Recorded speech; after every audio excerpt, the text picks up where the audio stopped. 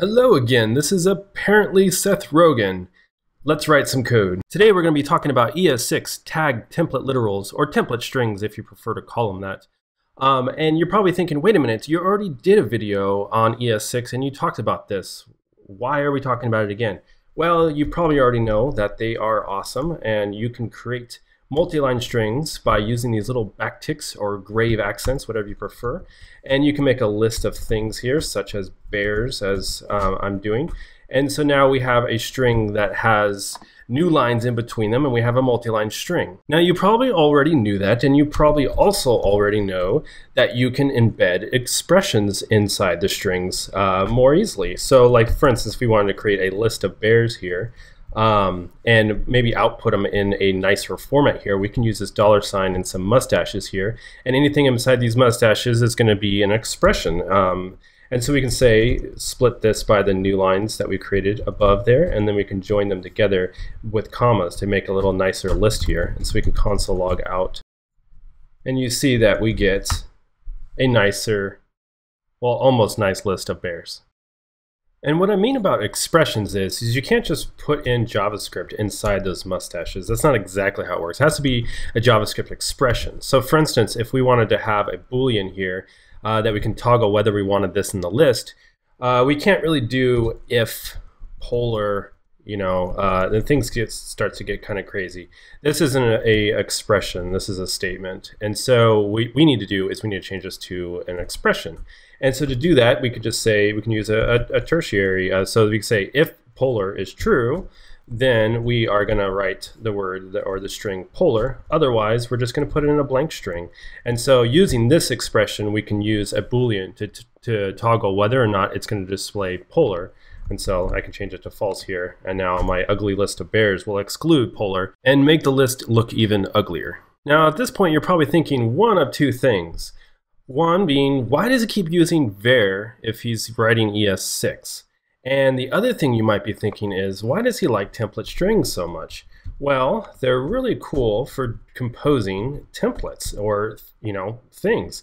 So like, for instance, let's say I have an array of bears here and I want to make some HTML. I can create a list here. And since they're new lines, I could do that. And then since I can embed in expressions in here, I can just map over these bears here. And I can return another expression or another template literal here with li tags, and then use another expression of the individual bear. And now all of a sudden I have this awesome HTML list that is composed in my JavaScript, and it looks very readable, looks very nice. And it just makes everything super composable. And it'll probably make my list look even nicer here too. Whoops, we have some commas in there. Let's just join that array so it doesn't get too stringed. So just join it by nothing here, so it removes those commas. Anyways, that's more like it. So just when you think that template literals cannot get any better, they do get better. Let's create another example here. So I'm going to create a variable called bear, and I'm going to assign it to grizzly, and then I'm going to create another variable called result, and I'm just going to create this this template literal here that is a div that's wrapping our bear variable here. Now I'm going to do something crazy. I'm just going to write a variable here called HTML, and I'm going to put it before our template literal here. And this is what's known as a tag, and that's why this is a tagged template literal. And a tag is really just a function that lets us parse the template literal however we want. So when our HTML template function is called, we get an array of strings that make up the template literal, and then an endless list here of each of the expressions that make up the template literal as well. So now using these parameters, we can decide how we want to parse our template literal, and then we just simply return what the result is, our custom parsed result. Now you might be thinking, why are we bothering with any of this? Let's just use a function instead. Let's put some parentheses around this and just call this function and then parse it. Unfortunately here, our variable strings would equal something like this, maybe grizzly. The string has already been processed for us and it's already been parsed, and so we would just get the raw string. And so that means we can't really use the parts that make up the template literal to custom parse the template itself. So the equivalent function we would need to write in order to duplicate this same template literal with the tag here would be, it would look something like this. So the first part of the string is going to be this opening div tag, and the second string is going to be the closing div tag here. And then we only have one expression, which is this bare variable here. And so now using each of these parts, they're all broken up into a way that we can write a template processing function that can adequately parse it into something else that we need it to be. But we just don't want any of that noise. So what we're just going to use is a tag template literal instead and make it look so much nicer and composable. So let's fire up the web browser here and see what this looks like. I'll have a link in the description to get the same development set up for you.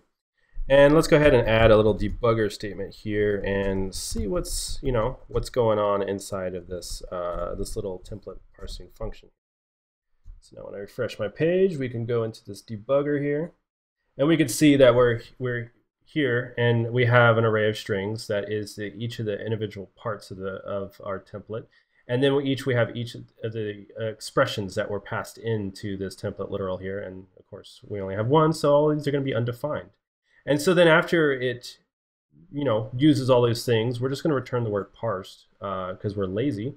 And as you can see, when we console log out our string, it has changed our template literal to just the word parsed. And if we remove the tag, of course, it's just going to return back to our normal process JavaScript template literal. So now returning a string in a tag template function is super boring because we can return anything that we want.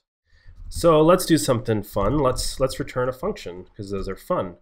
And this function, when it's called, it's going to create an element here on our document, or with our documents rather.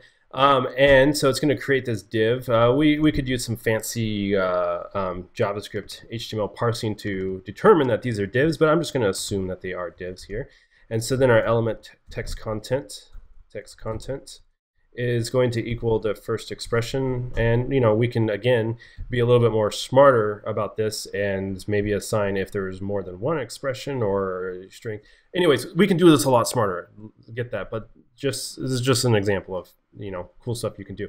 Anyways, so then this function, when it's called, is going to return this element.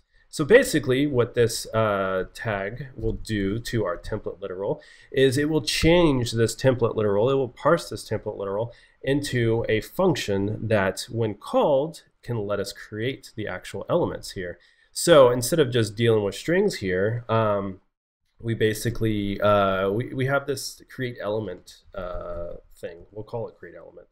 And so now all we have to do is we can say document body append child, and we call this create element function that was returned by our template literal here. And so now when we run this, we get this, we get an actual DOM element here in our DOM. It created this element. How cool is that?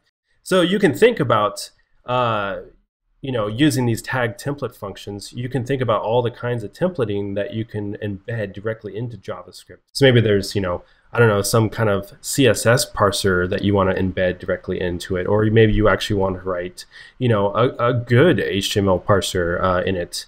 You can do all these kinds of really cool things. And that's why tag template literals are my favorite ES6 feature. So I hope ES6 tag template literals are now your favorite thing. And if they are, then please share the video and make it other people's favorite thing. And if you want to see more videos, then please subscribe. Thanks again for watching.